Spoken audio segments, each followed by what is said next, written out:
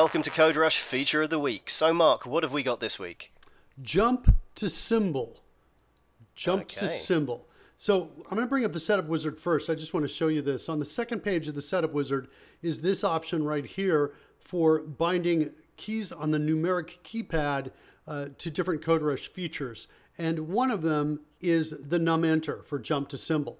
If you have a numeric keypad and you're not using those keys over there while you're coding, I recommend you select this option in the CodeRush setup. The default shortcut is, I think, what is it, Rory? Control-Shift-Q? Yeah, Control-Shift-Q, which, you know, 3 keys, it'll work, but it's quite awkward to get to. So if you do have the availability of your numeric keypad, this is a great option to take. Makes it a lot easier, just one button to hit. And a feature that I think you'll find you'll be using a lot. It's really good. And you can go into the CodeRush shortcuts dialog if you want to rebind that shortcut to another key other than the defaults. Absolutely. So this feature is useful when I want to go find a method in the code, and I know a little bit about the method name. So I hit that key, and the jump to symbol menu pops up, and then I can start typing in something that might be interesting. For example, here I've typed in calc, right? And I've got a number of different options you can see that are here. And if I want to jump to a particular place, I can just hit enter on it. And there I'm right there, and I've jumped to the beginning of that block of code right there. I can also use it to find a particular, oh, here, by the way, notice recent items here. So you can see some of the recent items that Excellent. that I have searched for in the past by bringing this up. Sorry, Rory. That's nice, because you don't have to type the same thing again that you typed maybe 5 minutes ago when you were looking for something. You've since moved away from it. Right. This appears to be the case, by the way, if you're not highlighting something at the time, if you've not typed anything in, then it's just a kind of list of suggestions of things you might want, because, of course, you have used these recently, and that makes sense. Yeah. So so that's hold on. Let's go back to where we were. So let's say we're over here and we want to go find something that we know its initials, its abbreviations. It's like calculate frame is what we want, something like that. Or maybe so we'll type in CF like this. And there you can see there's some suggestions that come up there with things that start with a C and have an F in them as well. I don't have to make them uppercase like I did here. I can just type in CF and then maybe S, for example, and there you can see it's found calculate frame size for me. And I have the 2 different types there that implement it. I can jump to whichever one is interesting to me and go there into that method. The other thing I can do as well is if I'm on a type I want to find or a method call I want to find, I can just hit that key, the num enter key or Control-Shift-Q, and the jump to symbol window will default with that text that's at the caret if I've got an identifier there. So here it defaulted to member access, which allows me to not only jump to the declaration of it, but I can also go to this method called getMemberAccess if I want to, or this field that seems to be related called member_access_count. So I can jump to any one of those very quickly and easily without having to type in member access, for example, or copy it to the clipboard and pasting it.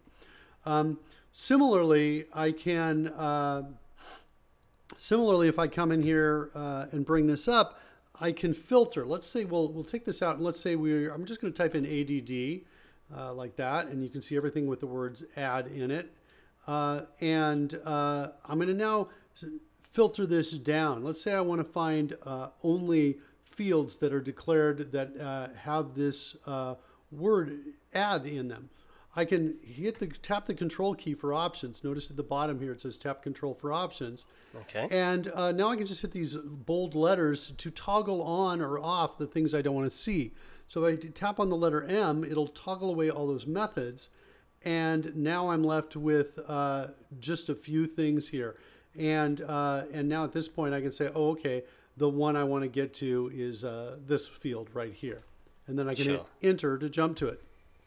Now, I love this whole set of features, Mark. This is a fantastic sort of group of features. I almost don't think of it as one feature because Outside of this, you'd have had something like find in files, and that's pretty much a piece of text somewhere. It could be anywhere, and that's going to include comments, text files. Sure, you can narrow it down by file type and perhaps location as well, but you've got to redo that search each and every time. Whereas this is fully interactive. This is you can go exploring through your code without necessarily having to reach the end point, and you can decide, right, okay, so now I'm interested in fields and methods, but I don't care so much about classes. I want to do this project only, not the whole solution, and all of it just with a couple of keystrokes just to interact, and you see the results immediately. Then you find the item you want, you hit enter, and you're there. Yeah. It was just so simple. Yeah, no, it's great. Just a couple more things on this that I want to point out here. If we go into jump to symbol here, notice our recent items are here, which include methods and properties. But if I type in ASB, which is the method I'm in, ASB, we would expect that to show up, right? But it says elements not found. And I wanted to show you this in case you encounter this after creating a filter.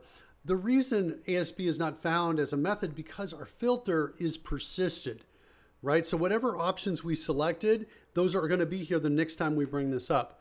So to see that method, I just want to tap M to bring those methods in. There we can see it. I can tap Control to hide the hint, and now use the up and down arrow keys to find the method I want to get to, and hit enter to jump to it. Very nice.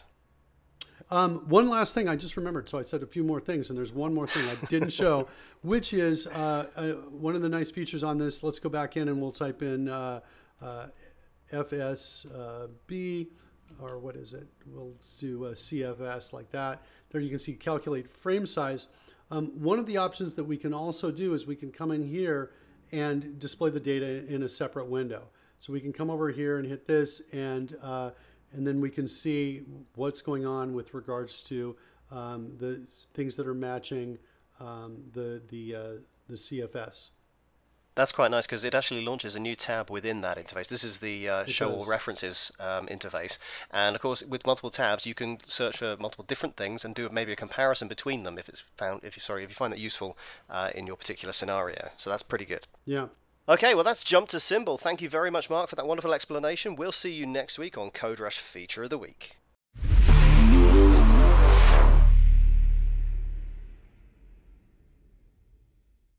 For more Feature of the Week videos, click one of the two video links on screen or select from our playlist. Download and learn more about CodeRush from the DevExpress website. And be sure to subscribe to our channel to receive all the latest CodeRush feature videos. Thanks for watching. See you next time.